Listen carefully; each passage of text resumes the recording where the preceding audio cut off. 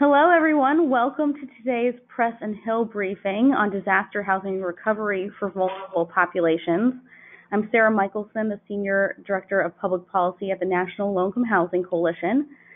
This briefing is being hosted by the Disaster Housing Recovery Coalition, and it's open to press, Hill staff, and other advocates. The Disaster Housing Recovery Coalition is composed of nearly 800 local, state, and national organizations focused on ensuring that federal disaster recovery efforts serve all households, including those with the lowest incomes. Low-income survivors, we know from past experience, are often the hardest hit by disasters and have the fewest resources to recover. And without sustained advocacy, we know that they're often left behind in the recovery process. On today's briefing, we'll hear from advocates working directly in disaster-impacted communities about the most pressing housing challenges facing survivors, including those impacted by the ongoing wildfires in California, those still reeling from the hurricanes in Florida and the Carolinas, Hurricanes Michael and Florence, as well as the continued ongoing issues stemming from Hurricane Harvey in Texas and Hurricane Maria more than a year ago. What these advocates will describe, the failure of the federal government to address the housing needs of survivors, the enormous obstacles to receiving assistance, the racial disparities in disaster recovery, and the lack of community input are all issues that we've seen play out time and time again. The hard-fought lessons learned from Hurricane Katrina and other storms continues to reoccur after every major disaster, and both Congress and FEMA have not done enough to address these major failings. As we hear from local advocates, after we hear from local advocates, we'll then hear from experts who have been working on disaster recovery issues at the national level, who will discuss what Congress and the administration can do now to start to improve the federal recovery system.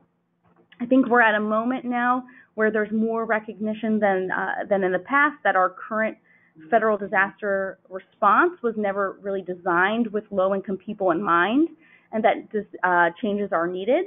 But we really need Congress to act to hold FEMA accountable through hearings and through legislative change to make this process work for all survivors. At this point, we'll turn over to our speakers who will talk about some of the local perspectives on disaster recovery issues. And we'll start with Eileen Jacobs from the California Rural Legal Assistance Organization. Eileen, I'll turn it over to you and just remind you to unmute your line. Thank you. I have unmuted it. Can you hear me okay? Yes, you're great. All right. Thank you and good morning. It's quite early morning on Pacific time. I will start in my few minutes of remarks by extending sympathy to the victims of the ongoing wildfires, Woolsey Hill in Southern California, and especially the Camp Fire in Northern California. I am physically near that fire, thankfully not near enough to be in it, but much of Northern California right now is covered, as we are, in smoke and ash, and we are in the midst of crisis and immediate response. But I also have had the sad news that there have been more remains discovered and likely to be more from the Camp Fire in Northern California. I want to recognize that because I couldn't address this group without saying it. I would like to speak a little bit about both immediate and long-term needs because we are still facing recovery issues from the 2017 and mid-2018 wildfires and mudslides, again in Northern and Southern California. Some of those immediate needs and many of those long-term needs have not yet been resolved. And in part, that is a problem of systemic proportions with the emergency response and disaster recovery response that doesn't address, in many respects, low-income families and individuals, concentrated areas of poverty and race, farm worker communities, the homeless, people who live in mobile home parks, people who are language minorities, limited English proficient, and other special and vulnerable populations like people with disabilities. The emergency delivery system for disaster assistance really is not set up with those people in mind. The disaster response is set up for people who can have access more readily on their own and who can go to a disaster center, who can get online somehow, who have additional resources on which they can lean, whether it's family members or savings. And the requirements for emergency assistance or for temporary shelter often favor people who are more able and who have more resources to begin with, rather than being focused on the homeless, on migrant and seasonal farm workers, on low-income people who live in mobile home parks. And in a long-term sense, recovery is not focused on preventing the displacement of entire communities. It is not focused on meeting the needs of low-income communities, low-wage workers who have lost their jobs and who are being displaced from communities that, to begin with, do not have decent, affordable housing to meet the needs of low-income people, of people with disabilities, and many communities that already are concentrated areas of poverty and race are being permanently displaced without any attention to disaster recovery and special needs in those communities. Infrastructure needs are not addressed. Mobile home parks that have been entirely wiped out are not replaced. There are bureaucratic impediments for addressing infrastructure needs, for addressing long-term, decent, affordable housing needs. So I want to call attention to the fact that housing funds, community development funds, infrastructure funds, and attention to those needs must be paid in order to properly address long-term recovery needs, or we are going to, as I'm afraid we have in the past, continue to repeat ourselves with the problems of one disaster to the next. If there are questions at some point, I would be glad to respond to them. And I want to emphasize one other issue, well, two other issues. One is, and tell me if I'm going over my time, Sarah. One is that for California, it is a misnomer and it is misleading to call these wine country and Malibu fires. That makes people think that it's movie stars and vintners who have been affected. That is not the case. There are entire communities of low-income people, low-wage workers, farm workers, and people who live in poverty and will be permanently displaced unless we address the long-term issues, unless we address the needs of the homeless. Some of the homeless in the Northern California wildfires were told by FEMA, you were homeless before the fires, so we can't provide any assistance to you. Low-income people were told, we can't discriminate on the basis of income, so we're not going to provide any special assistance to you because you're low income. Those are practices and policies that must be reversed, and long-term needs and long-term displacement need attention, and immediately housing, trailers need to be brought in to provide housing for people. Making referrals to Airbnb is not going to satisfy the temporary or the long-term needs for affordable housing in the communities that have been affected by these wildfires. Thank you so much, Eileen. We really appreciate you joining on the line. I know that when we talked a couple days ago, you were even wearing a mask over your face to prevent yourself from breathing in the smoke, and we so appreciate you joining today. I do want to turn over to our next speaker, Leslie Powell-Boudreau. who will be joining us from Legal Services of North Florida. Make sure your slide gets over. Just a reminder to everybody that Hurricane Michael hit the Panhandle many weeks ago, and we haven't heard from FEMA, or we have heard from FEMA that temporary assistance will just now be starting to get to those communities next week, which is nearly 6 weeks after the storm. So Leslie, I'll turn that over to you now. Sure, thank you. And thanks everyone for joining this morning. I'm glad for this opportunity to share information and an overview with you of what we're seeing on the ground in the 12 affected counties, 11 of which are within Legal Services of North Florida's traditional service area. And I'm going to pick up a little bit where Eileen left off, which is the challenges facing low-income individuals who simply have no place to go and nowhere to relocate to within the communities that they know and in which their children live. We recently had a call that included the mayor of Panama City, who expressed a very heartfelt fear for the flight of and blight of the communities that they live in.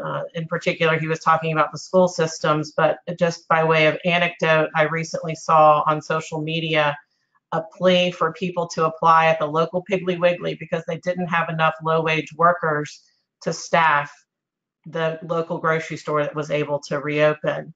And that's just that's an example of the fear that those service industry and low-wage jobs won't have workers because those workers will have no place to live. As was suggested, we have heard that the direct housing assistance in the form of RVs and mobile homes is en route, anticipated to arrive in the affected communities on November the 18th. That is 6 weeks following the landfall on October 10th. What we have seen and what has led people to leave is that landlords have essentially attempted to unlawfully evict individuals, often from fully habitable units, using an any means necessary ideology. They're not connecting power, even though it could be connected to the buildings. They're not connecting water, even though it could be available. They're removing mailboxes or putting notes in the for postal delivery workers saying that that person no longer lives there.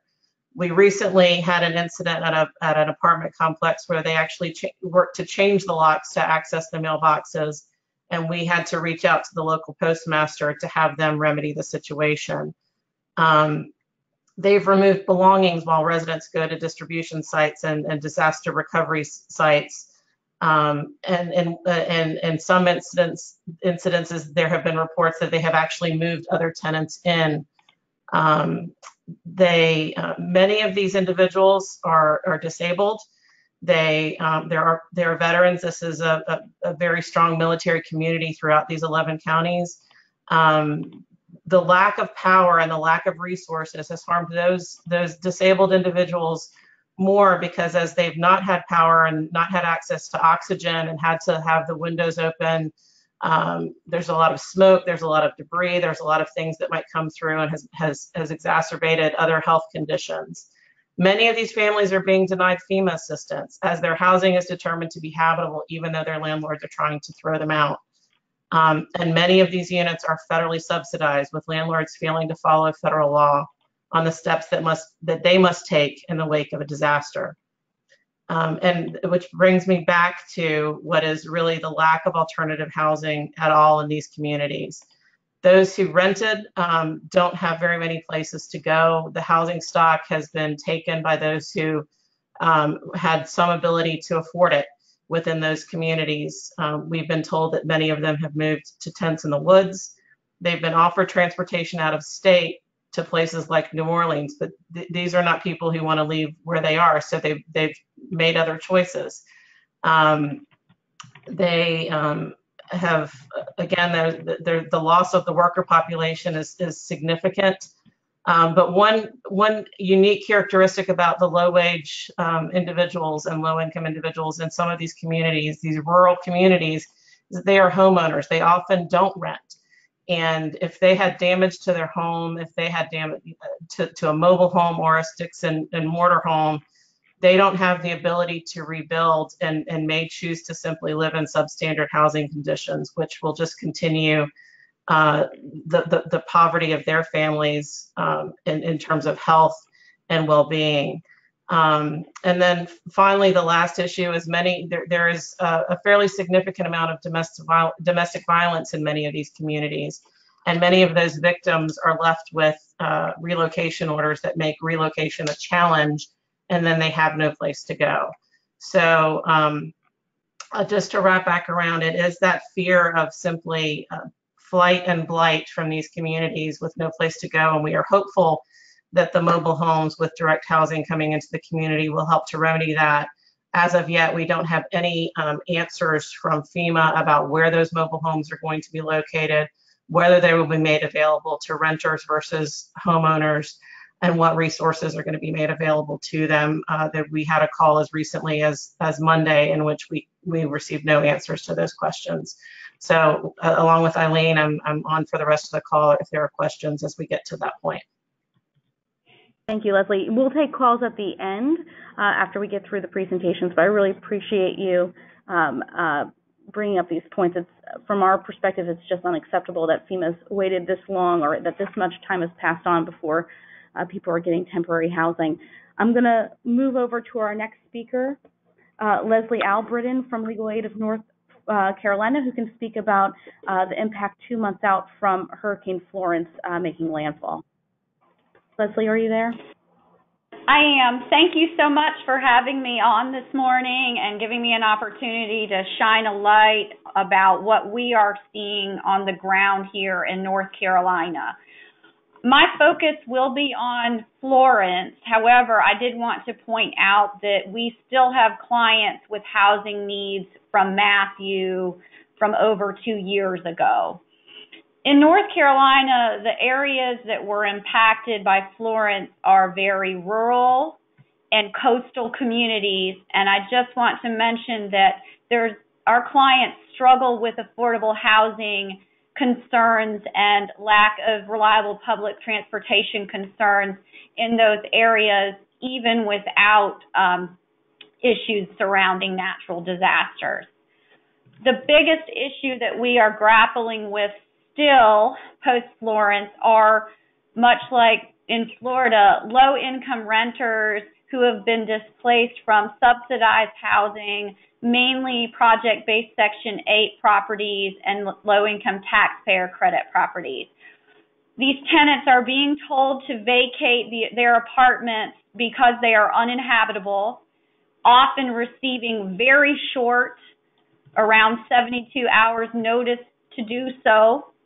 As in Florida, it seems to be the landlords or property management companies that are making the determination that these complexes, entire complexes, are uninhabitable, where in actual fact it may be only certain units that are uninhabitable, or there may be multiple units that require minimal repairs. In most of these cases, no government agency like HUD or a health department has determined that the complexes are uninhabitable. And in fact, FEMA has denied assistance to some of these low-income renters because they deem the units to be habitable. And as with Florida, we're finding that there are landlords who are stopping mail delivery to the apartment complexes, telling school buses not to come to the complexes anymore, or providing dumpsters to the tenants and telling them to either get their belongings out or throw them out in the dumpsters as they move out. Just in the complexes where we have clients, they represent over 600 units of affordable housing in North Carolina. So I feel that it's probably a safe estimate that around 1,000 low-income people are impacted, and these are just in the complexes where we have clients. We've heard about, anecdotally, about other low-income complexes where the same things are happening. Some people have received FEMA money, but because of the large number of displaced persons at this time, our clients are finding that they have no place to use their FEMA money in their local communities. And many of these are families with school-aged children, so they don't want to leave their local communities and change school district because their kids have already been uprooted to hotels or to friends' homes. They don't want to change school district and further destabilize their families. Many of our clients have jobs close by to their original housing, and they lack reliable transportation. And as I pointed out earlier, there's not reliable public transportation, and our clients just don't have the means to commute to their jobs from other counties. Compounding their stress, they're either being given no time frame in which their units will be repaired, or upwards of 6 months and more for repairs to be made. So when they're relying solely on temporary housing assistance funds from FEMA and they're in hotels, they constantly face stress that they don't know when their funds will run out and that they may be at risk of homelessness because they can't afford to pay for a market rate unit when they run out of assistance, or to pay for the hotels in which they're staying temporarily while they wait for their units to be fixed. And again, I will be on the call as well for questions afterwards. I just thank you for this opportunity to speak. Thank you, Leslie. Appreciate that.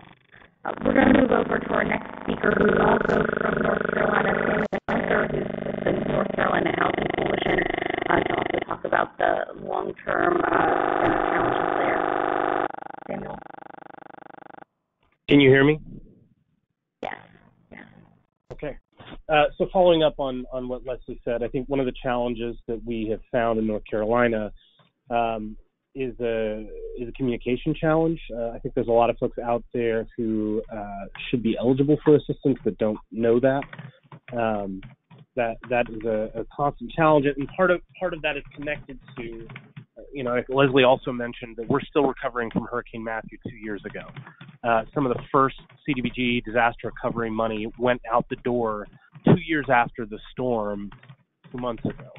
And that is a capacity challenge for the state of North Carolina. A number of years ago, when Hurricane Floyd hit in the late 90s, in 1999, we had a statewide network of state-supported community development organizations that were locally embedded and connected to a state infrastructure that knew how to do long-term community development. And I think as we all understand, and either are beginning to understand or have known for a long time, that disaster recovery is in many ways indistinguishable several months out from long-term community development, right? And so the challenges that we see in these communities are connected to the challenges we see even when there's not a disaster. And so a number of years ago in the state of North Carolina, at the state level, we gutted that statewide infrastructure and moved all of our CDBG dollars away from housing toward water infrastructure. And so when Matthew hits 2 years ago, we don't have the expertise at the state level, and we don't have the organizations at the local level that know how to get this money out quickly and are connected to the communities that need this assistance the most.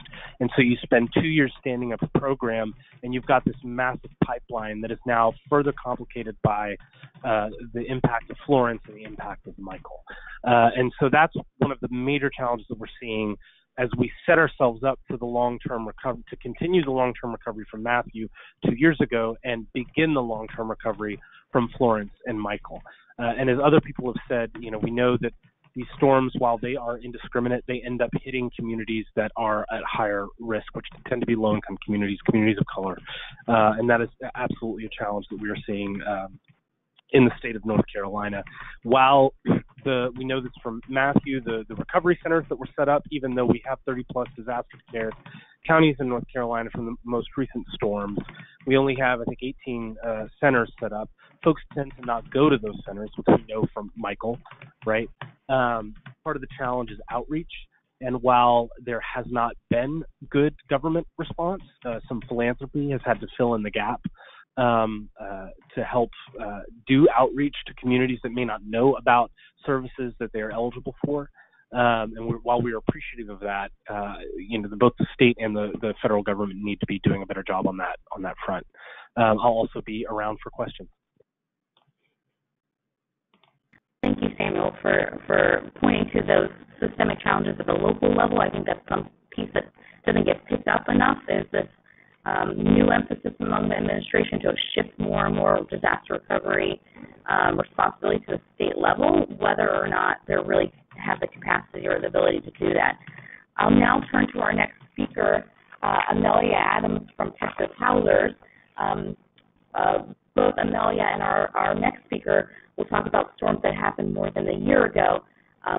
Both of those speakers saw the same challenges that we are seeing in California and the Carolinas and Florida. They saw that play out with their own storms as well, but I'll turn it to them to talk about some of the continued challenges there. Amelia, are you on the line? I am. Can you hear me? Yes. Great. So thanks, everyone. I'm going to speak really briefly about just a couple of issues of concern in Texas since Hurricane Harvey, which we know happened in August 2017. And we think that these issues could also be potentially important in other states and other disasters that have happened more recently. So the first is that low-income FEMA applicants were found disproportionately likely to be denied for FEMA assistance. Among the highest income applicants, denial rates were 10%, as you see on the top. And for the lowest income applicants, they were 46%. So there's a huge disparity that begs the question, why are all these low-income people being denied assistance? And this is something that we've been investigating. So the next slide is great. Next slide. Oh, thank you. So when an applicant is found ineligible for FEMA, they're sent a letter with a code on it. And we spent a long time looking into these codes and what they mean and who they tend to apply to. So you can see some examples of the codes on the left. And it turns out some of these codes are disproportionately common among the lowest income applicants. And here I've broken it down, each code by the income of the applicants who tend to receive it during Harvey. So the darkest red is the lowest income applicants and the gold is the highest. The ones in gray mean they didn't report their income. And the top bar shows the overall income breakdown for all applicants for assistance. And then a breakdown of ineligible applicants is right underneath. So we can see that those ineligible applicants are much more likely to be in that red category, the low income. And I've also circled two examples of ineligibility codes that are much more common in those low income applicants. One is no contact for inspection, and one is failed identity verification. And another example is ownership or occupancy not verified, which we know from attorneys applies often to people who have title issues or mobile home owners or people with atypical living situations, like two families on the same lot. So we've been working with advocates and attorneys and also people that we've identified who've experienced those denials to figure out what happens after to these people, whether it's they continue to live in their moldy, destroyed homes, or they have to leave the area entirely, or, how are their lives disrupted? So our hope is that by looking at this data, we can inform improvements to the FEMA process and also identify people who tend to be left out of it and who could be helped in later funding streams like CDBG. So that's where we are in Texas right now. Next slide, please.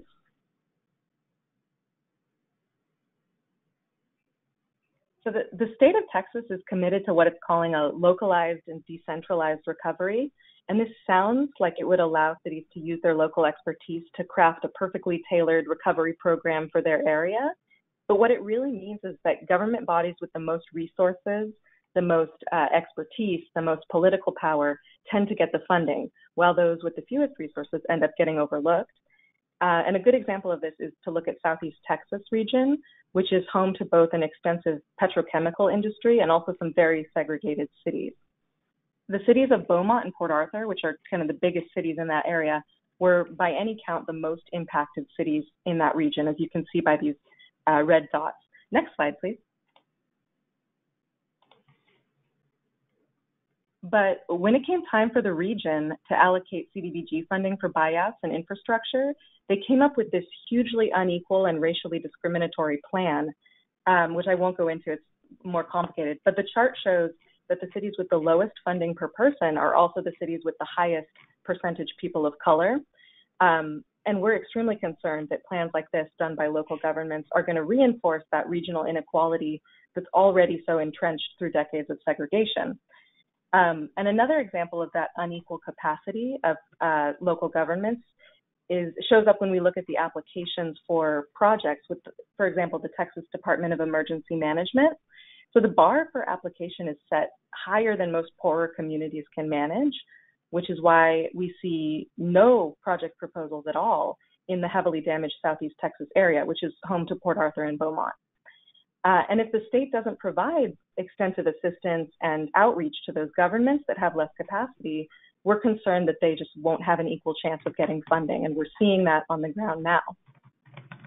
So one issue is with low-income applicants being left out from the start with FEMA, and the other is with low-income areas having unequal capacity in that long-term recovery process. And overall, we think that these are problems that likely are occurring or will occur in other disasters in other states, so they're worth taking a look at. And finally, before I finish, I should mention that at this stage, we're seeing some serious deficiency with the state program for rental housing stock recovery. About half of Harvey FEMA applicants were renters, but only 14% of those CDBG funds are being targeted at rebuilding rental units. So before Harvey, there was already a lack of affordable and available rental housing for the lowest income, people making 30% or less, 50% or less area median income. But the biggest problem is the state just isn't prioritizing what kinds of multifamily projects it wants to build. For example, those that have rents that match the community need, or those that are in high opportunity areas with good access to schools and transit. Instead, they're just kind of accepting developer applications on a first come, first served basis without preference for location or affordability level. But we know that renters are more likely to be low income and people of color. So again, we're really concerned that the recovery process is leaving out these groups. And we don't want to see this happen in other states like Florida and North Carolina, who are now in that recovery process again for, as you say, another time. So thanks so much for letting me speak. Thank you, Amelia. We'll turn now to our next speaker from Puerto Rico, Adi Martinez Roman, who is from the Access to Justice Fund Foundation. Hello, everybody. Thank you so much, Sarah, and to the National Low Income Housing Coalition for giving me this opportunity to voice out the status of the disaster recovery in Puerto Rico and giving us voice in this panel. A year ago, more than a year ago, September 2017, we were hit by the third more disastrous hurricane since 1980s in the U.S., but that was a week after we were hit by another hurricane. We were first hit by Irma, and then we were hit by Maria. I'm going to start. Next slide, please. Next slide. I'm just going to start with some info of the results of the disaster that contextualize the issues that we're facing. The damages have been calculated from 90 billion FEMA estimate to 139 billion estimate by the government of Puerto Rico. From the sources we have, federal funds that have been authorized are 33 billion for disaster recovery funds to 45 billion if we count non-disaster related sources of federal funds that are flowing into Puerto Rico and have been authorized. Nevertheless, this morning, there was a press release about President Trump saying that he was not going to allow any more funds to be assigned to Puerto Rico, which has been very disheartening to hear here in the island, making this morning very grim to many.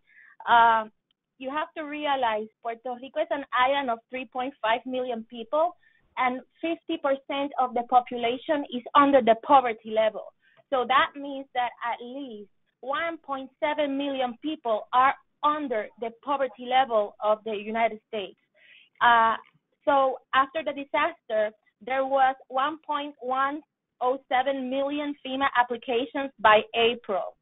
Of those, only 462,000 were approved, and that means that more than 60% of the applications to receive help to rebuild their homes have been denied.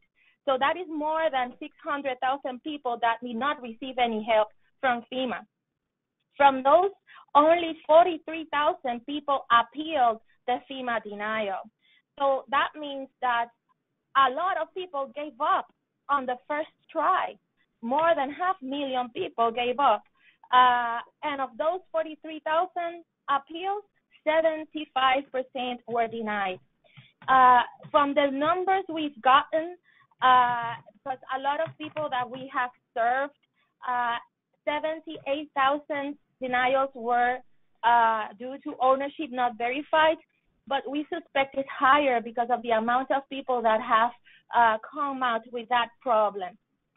With the other FEMA funded program here through the Puerto Rico Housing Department program, Your House Reborn, only 68,000 homes have received temporary fixes, but of those we have received a lot of claims too. To more or less understand what has happened, there's almost 60,000 blue roofs installed in Puerto Rico, and FEMA provided 126,000 cars. Next slide, please. Next slide. Yes. So now we can say that the issues that are still faced by us include the denials of FEMA, a high rate of denials, and the low amount of the awards. The CDBG-DR funds have been assigned, but still they are being held back by the HUD. Even the $1.5 billion, which the action plan already approved. We are concerned about the ownership not verified denials because we have been working directly with FEMA and with the help of a lot of advocates in the United States. And we were able to get FEMA to approve a form, an alternative way to prove ownership according to Puerto Rican law and FEMA statute.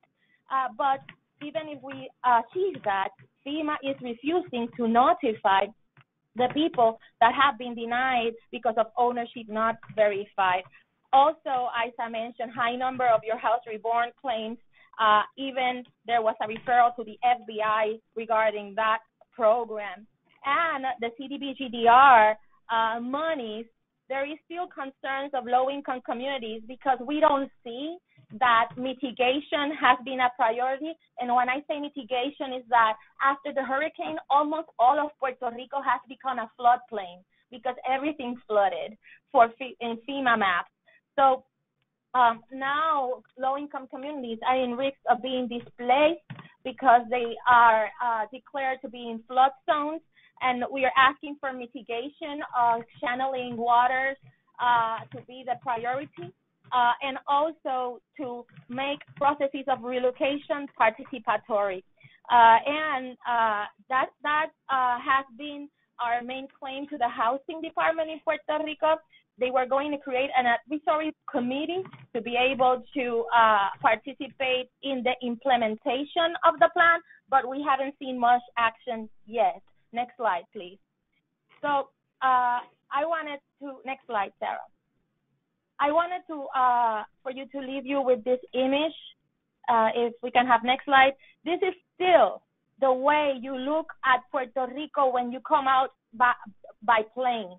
There's still thousands of people living with blue roofs more than a year after a hurricane, and people are still suffering every time it rains in Puerto Rico.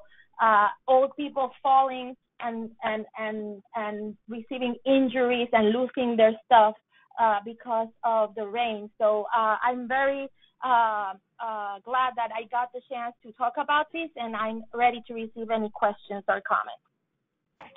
Thank you, Adi. I appreciate your feedback here, and thank you for joining us from so far away. I know it's very early where you are. We want to shift now to some of the national perspective of what Congress can be doing now to hold FEMA accountable for these issues and how it can move forward with legislation that would improve that situation. I'll start by talking about some of the ways that Congress can help oversee the short-term and medium-term housing needs of people who have been displaced.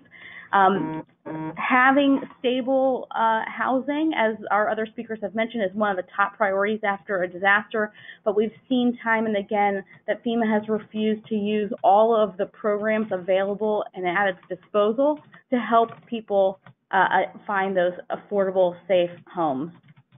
One of the programs that we have been pushing for most strongly has been the Disaster Housing Assistance Program, which is designed with low-income people in mind and helps overcome many of the barriers that our speakers have spoken about when it comes to the TSA hotel program at FEMA and other temporary housing solutions. DHAP has been used in the past after other disasters. It was created after Hurricane Katrina. It has been upheld by past administrations, both Democratic and Republican, as being a best practice for serving the unique needs of low-income people. What we've seen time and again is that without DHAP and without similar assistance, survivors often have no choice but to move into uninhabitable homes or crowded homes, to stay at shelters, to sleep in their cars or tents, because they don't have access to housing, or they're paying more than half of their income on rent, doubling and tripling up with other families, all of which are precarious housing situations that put them at higher risk of evictions and, in worst cases, homelessness. We saw this happen especially in high numbers after Hurricane Maria, with many people displaced to the U.S. States like Connecticut, Massachusetts, Pennsylvania, and Florida saw large numbers of families who were displaced enter into their state homelessness system because they weren't getting the assistance that they needed from FEMA. So one of the first things that Congress can be doing is holding hearings on the immediate housing needs of low-income people and what changes could be happening, but also to pass legislation that's been introduced by Senator Warren and Representative Espaillat, as well as Senator Bill Nelson, that would provide immediate assistance and longer-term assistance to these families. I'd like to also turn it over to our next speaker, Laura Esquivel from the Hispanic Federation. Good morning, everybody. This is Laura. Can you hear me? Yes, perfect. Terrific. As Adi mentioned a bit ago, over 1 million people have filed claims for individual assistance from FEMA in Puerto Rico, and over 60% of those have been denied. And large numbers of those have been denied because of FEMA's unwillingness to accept alternative documentation as proof of home ownership. Mind you, FEMA already has within its regulations the ability to accept alternative documentation, and they've done so following past disasters. And in spite of efforts to work with FEMA to develop a FEMA-approved affidavit as proof of ownership, which has been done, but is still not being implemented properly by FEMA, it seems there's still a need for a legislative fix, for Congress to direct FEMA to adopt procedures that require it to meet its mission of providing assistance to people impacted and in many cases devastated by disasters. And that's where the Housing Victims of Major Disasters Act come in. It has been introduced in both the House and the Senate, and in the House, it is a bipartisan bill. This bill would require FEMA to implement its own existing policies to ensure that survivors who lack formal legal documentation of ownership can use alternative proof to get access to disaster assistance. Allowing survivors of Hurricane Maria to use disaster funding to gain title to their land is critical, since more than half of Puerto Rico's houses are quote-unquote informal. And this is a system that has worked for decades in Puerto Rico. In Puerto Rico, people are not confused about who owns their property. It's only FEMA who can't figure it out.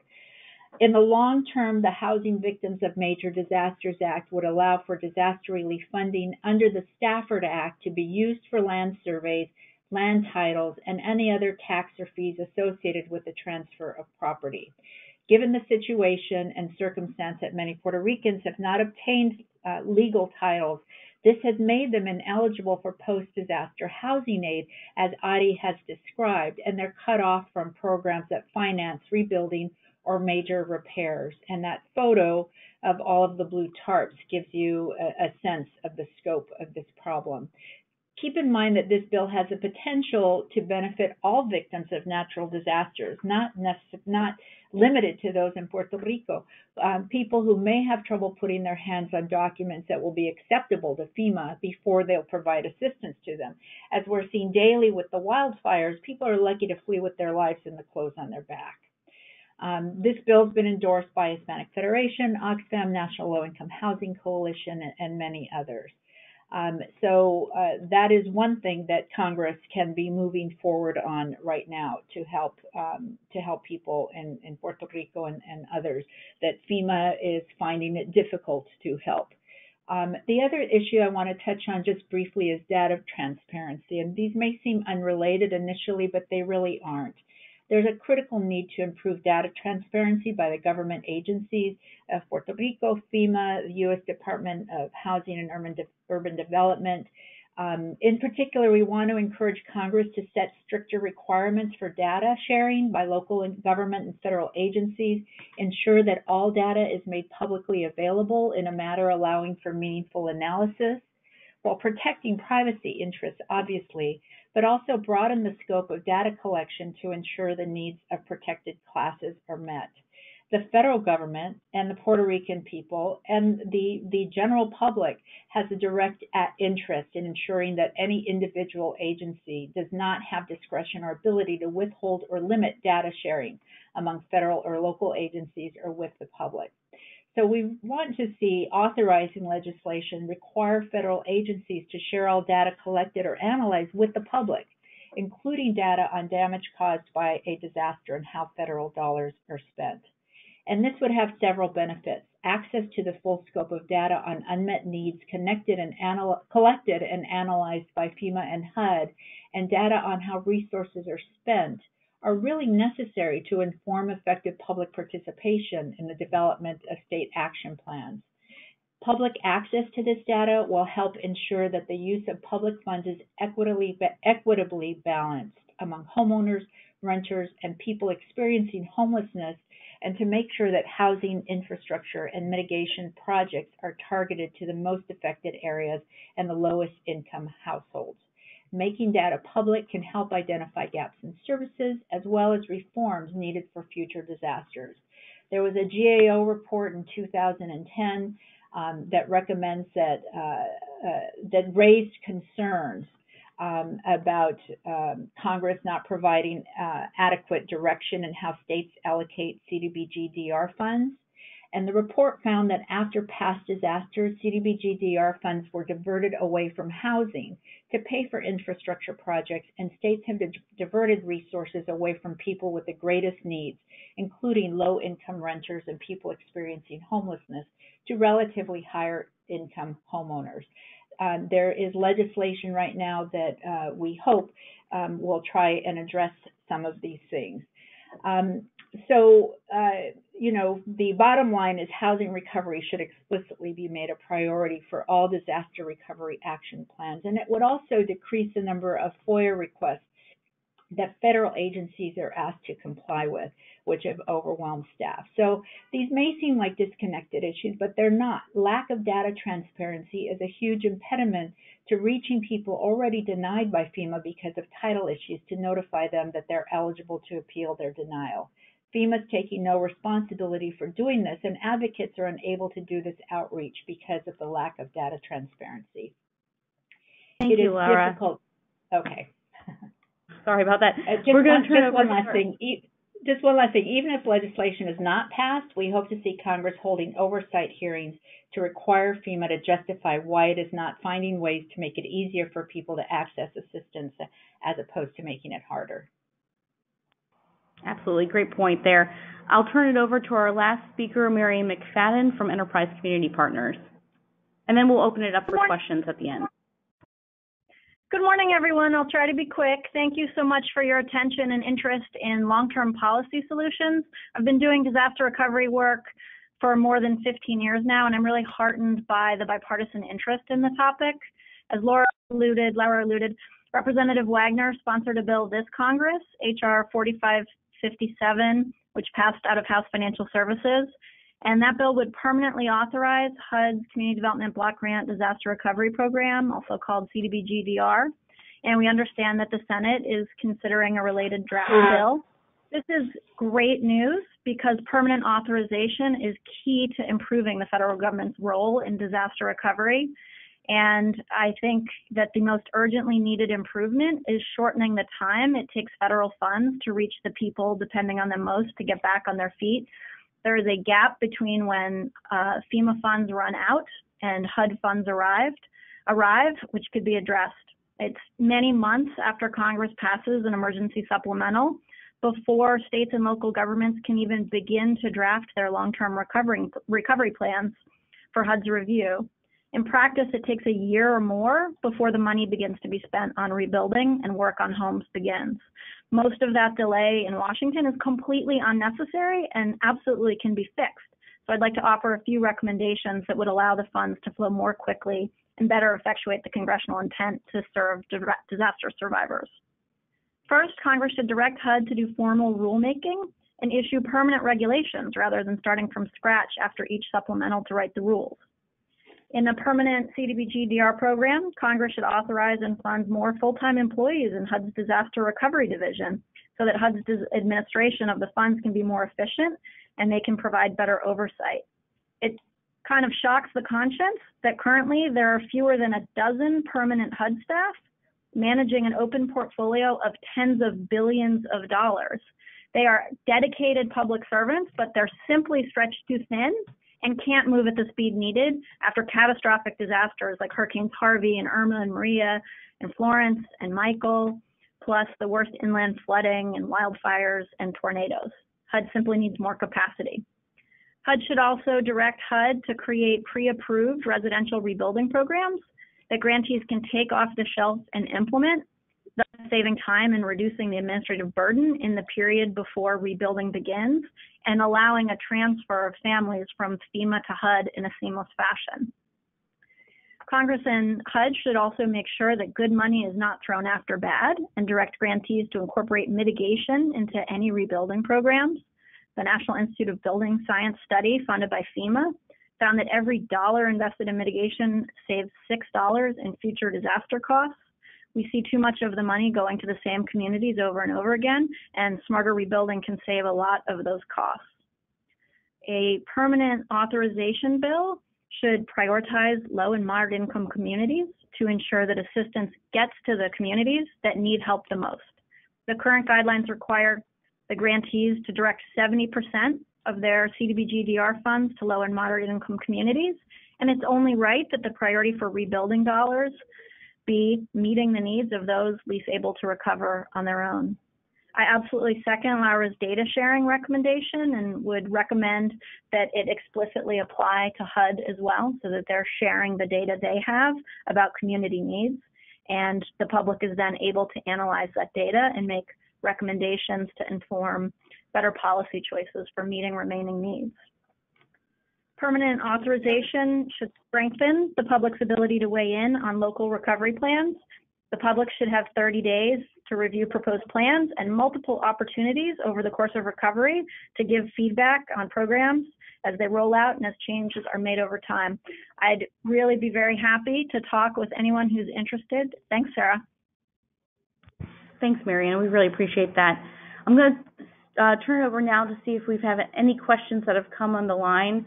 Any of our participants can ask questions by using the question feature on the webinar. Lisa, do you have any questions? Yes, we do have a few questions. The first one is actually for Marion. Marion, you had mentioned a bill number, HR 45. The attendees just wanted to get clarification on what bill number you had mentioned. HR 4557. Okay.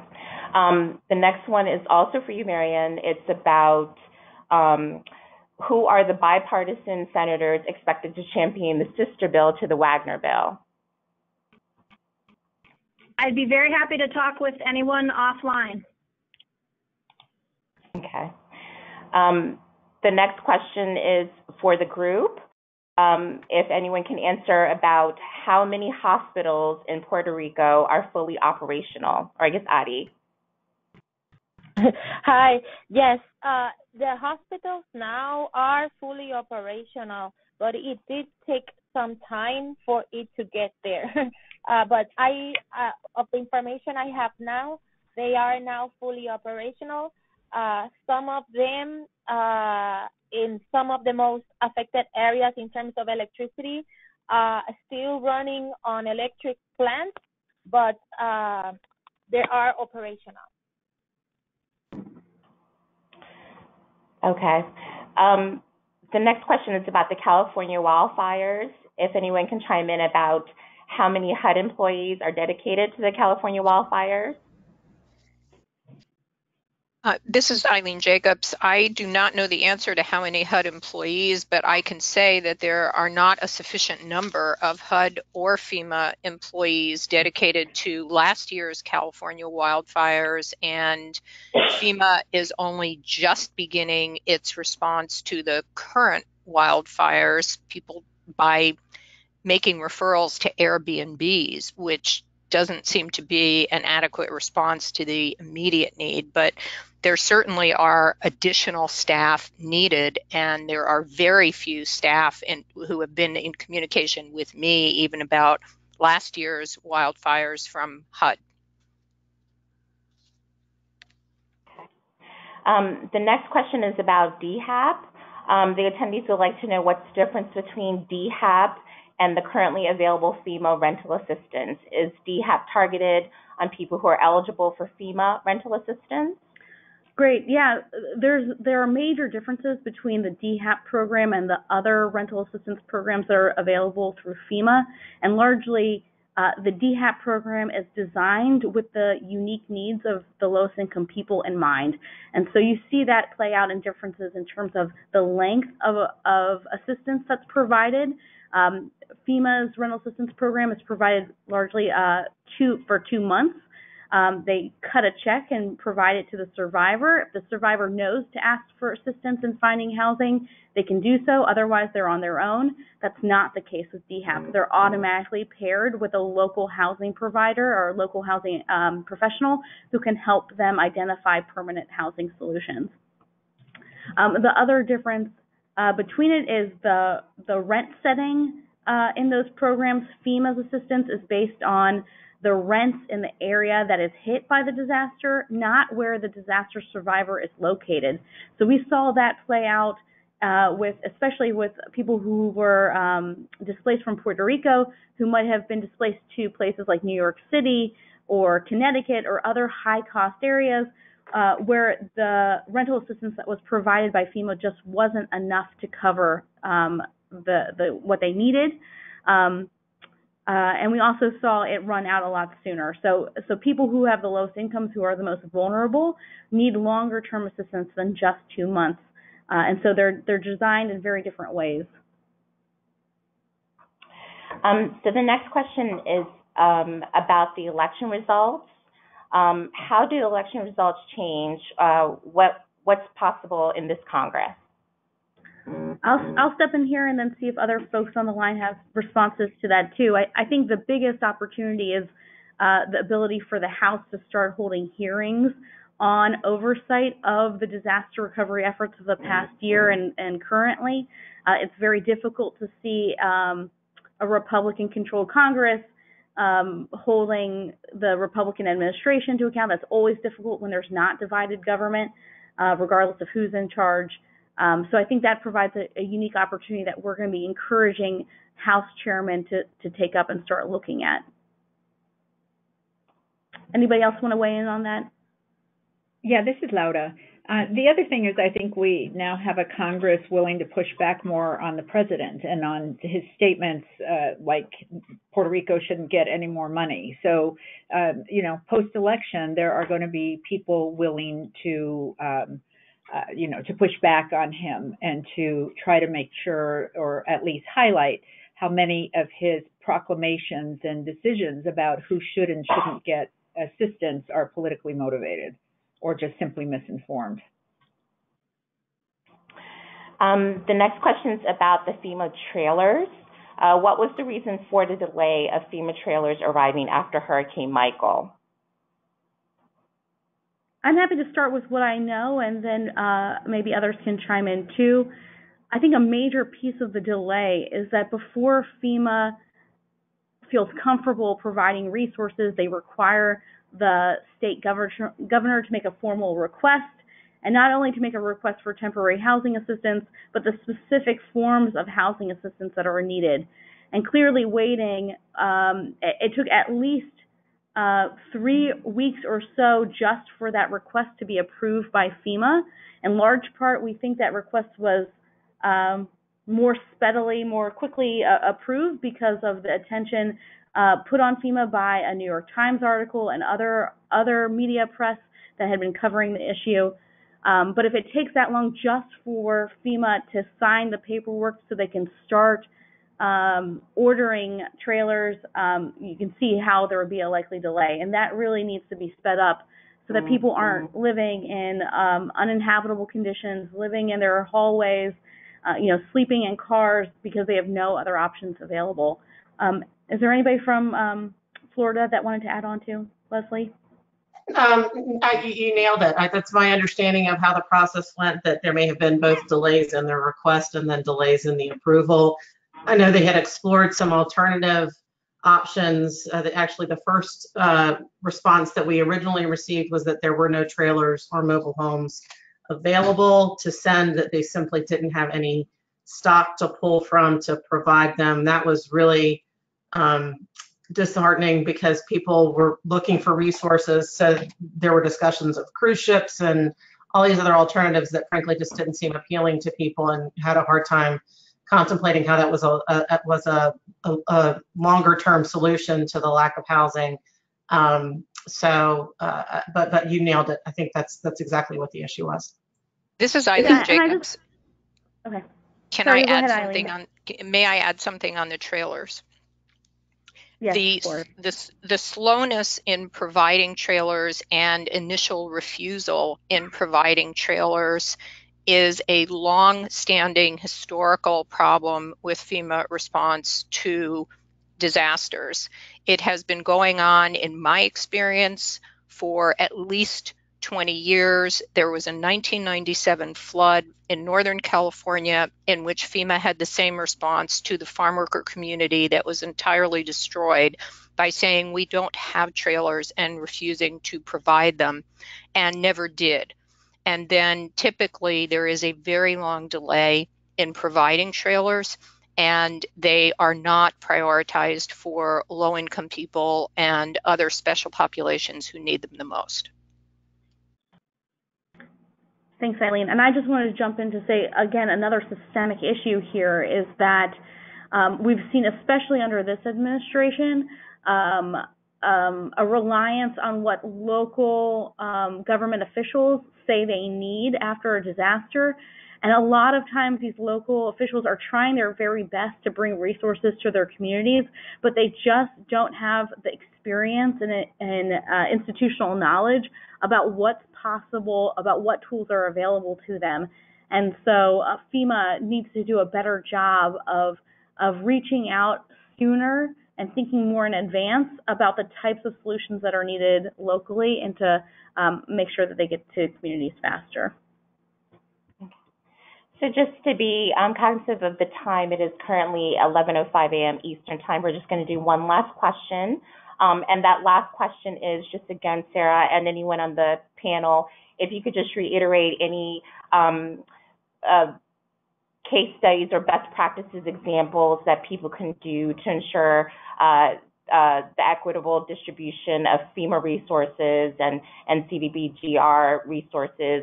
Who is doing it right? What can people do to make sure that FEMA comes to the table and discuss their lack of action? I'll just start it off, and we'll turn it over again to other speakers too.